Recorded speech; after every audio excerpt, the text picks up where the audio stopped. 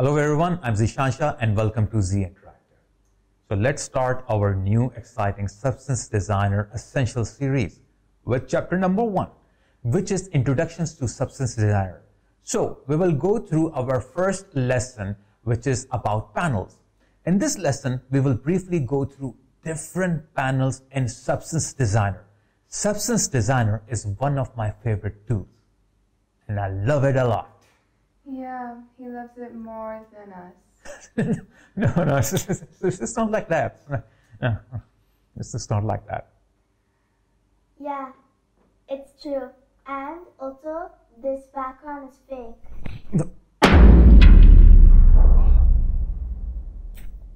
Told ya.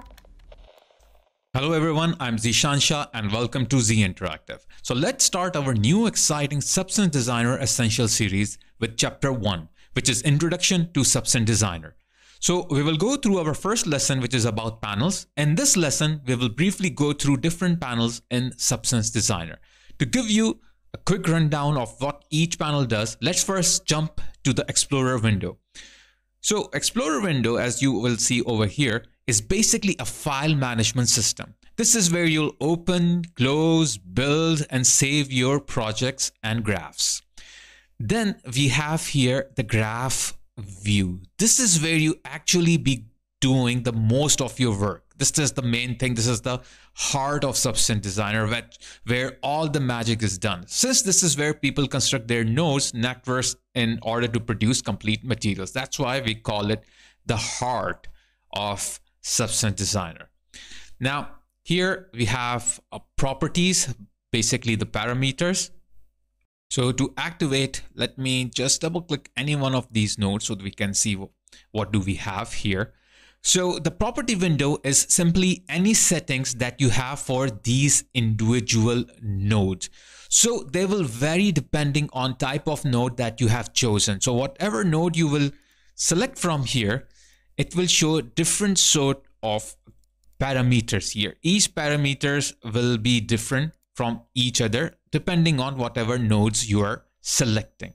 So, and they will also give you those settings for the graph as whole if you double click in anyone in this empty area. So if I double click it here in the empty area, it will simply show me the whole graph property instead of the nodes property. So if you want the node property, just double click on the nodes. If you want the whole graph property, you just double click in the empty area and it will give you the whole graph property. So like I said, the whole graph properties and these properties we will go through in detail in our next exercises and next lessons. Now, below over here, you will see the 2D view. The 2D view is just a 2D preview of any information that you have just picked inside the graph view. So whatever you will double click here, you will notice that the 2D view is changing according to whatever node is selected here. So if I double click here, this is basically our normal node. So it will show us the normal. Uniform color for the roughness will show here the roughness. If you double click the roughness directly or uniform here, basically it will show you that property here. Metallic will show you the metallic here, and the uniform color of metallic will show you the uniform color of metallic here. So whatever you will double click it here will show in the 2D preview here, the 2D view over here. The one next to it is the 3D view. 3D view is a complete 3D preview of the whole graph. Like all of these nodes will be shown inside here, showing you actually how it will look like in the end.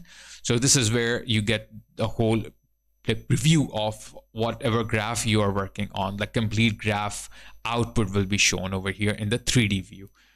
So here we have the library. So the library is simply a set of nodes from which you can construct your node network.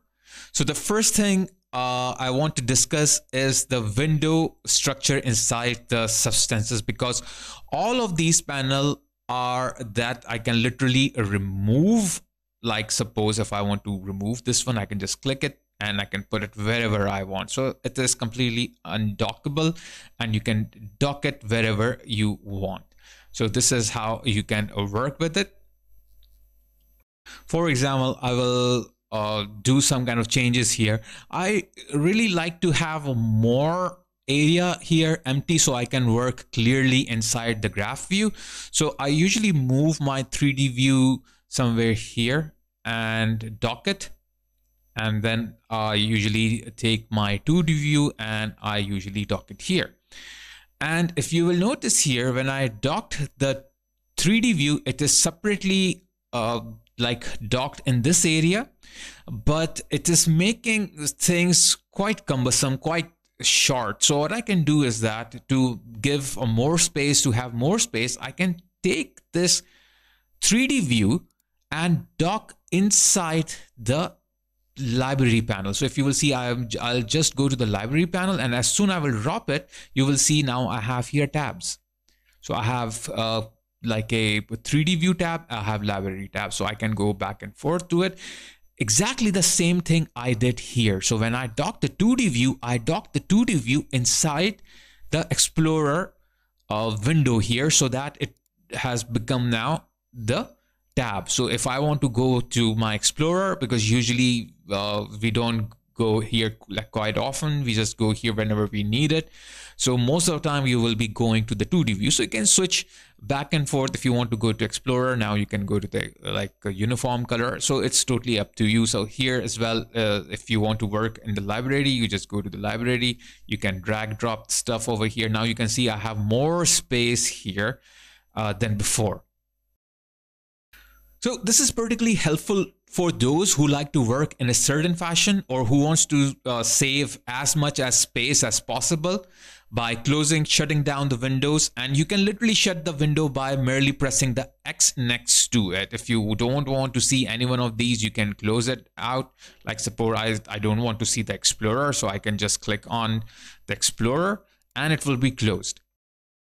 But what if you have closed it unintentionally?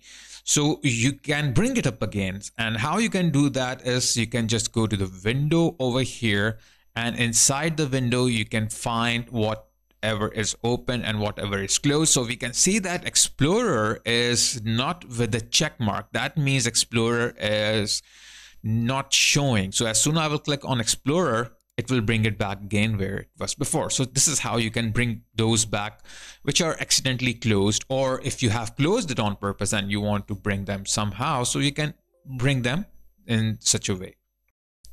Now, what if I don't like this whole view that I have done here? I don't like it like this, like sort of a view, and I want to go back to how it was before. So I can do what? I can just go to Windows again on the top, and I have this option here called a reset layout. As soon as I will click on the reset layout, it will reset. It will ask me a question like, are you sure you want to restore the default window layout? I'll say yes. So as soon as I will press yes, it will just bring back everything as it was before. So I have my library panel here, I have my Explorer window over here, and I have all the other things that I was missing. Another cool thing is that I usually enjoy working in the 3D vision on, or 3D view on, a second display. Most of the time what I do is that I just undock it, and I have a secondary window. I just move it to the secondary window so I can have my huge big window over here, and I can work over there. But for the purpose of this tutorial, I want to keep everything as it is. I don't want to move it to the secondary window. So you can just, if you have dual screen or you have ultra wide monitor, so you can rearrange all these according to whatever you want, and it will give you a perfect new, like sort of like a view of like windows. So you can work very freely with a lot of space over there. Another great feature of each panel is that you can pin specific windows so they start snapping on top of another. So you will notice that there are some pin option here. Okay, now what I do, suppose here I have some of these nodes, uniform color, base color. Now I want to see how the base color looks like. So if I double click on the base color, it will show me the base color here. But now I want to see the normal. So I double click it here, and I want to go back to my base color. So I have to go back here. Now suppose I want to go to my ambient occlusion. So I can go to the ambient occlusion, I can double click and I'll get the ambient occlusion here.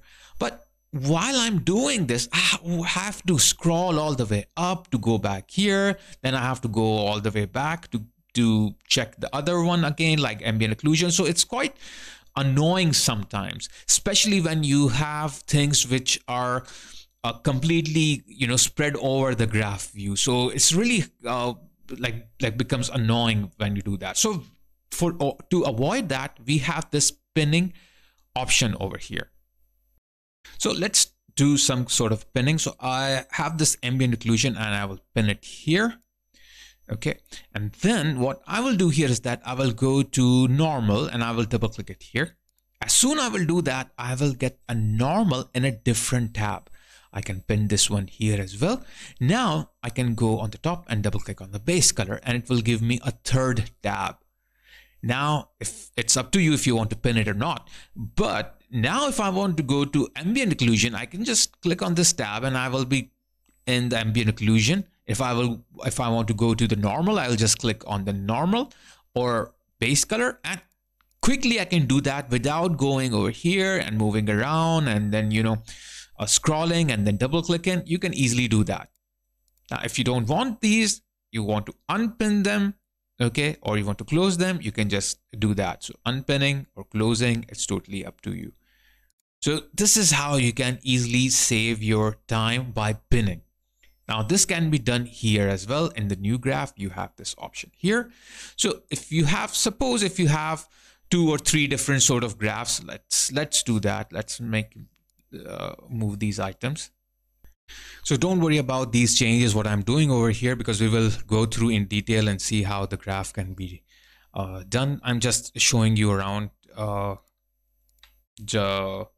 way we can actually work with the pinning with the graph. So I just made this sort of a graph, and now all I can do is that I'll just click on a new graph here. I'll just make a new graph. Okay, so I'll just go here, new substance graph, choose a graph, and I will call this test or something like that.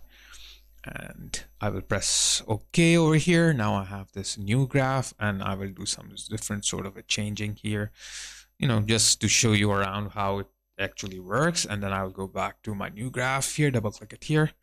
So now I'm in the new graph.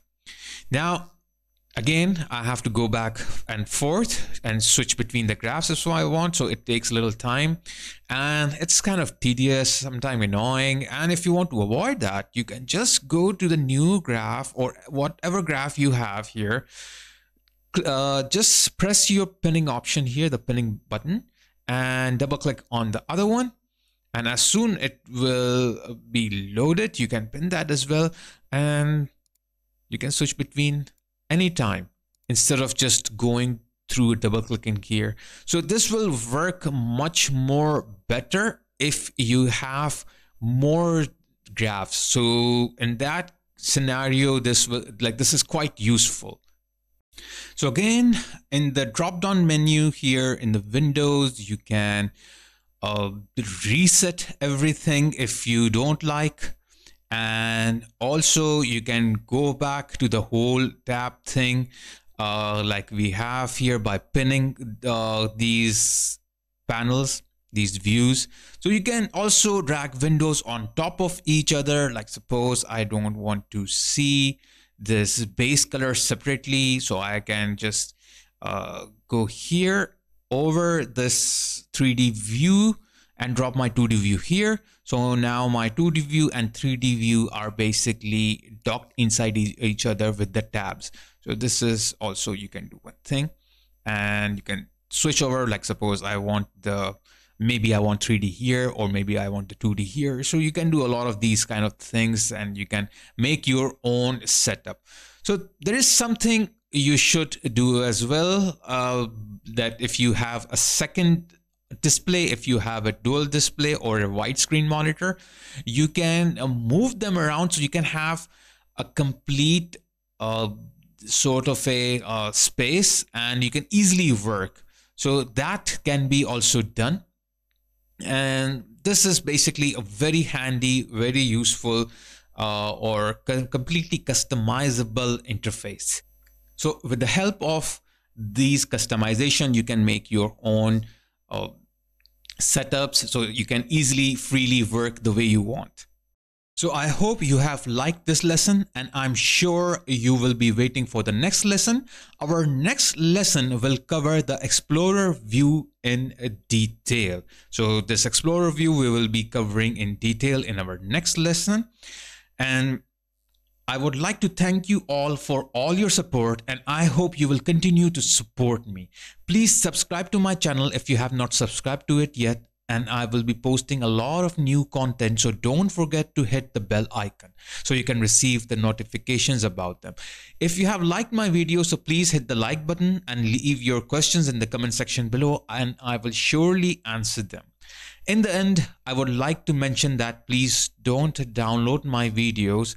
Please watch them online, because all my hard work won't pay off like this. So please, to support me, always watch my videos online. So thanks once again, everyone, and soon we will meet in the next lessons. Take care of yourself, stay healthy, and keep learning. There is one important announcement I would like to make. I have started 3 great membership plans on my channel.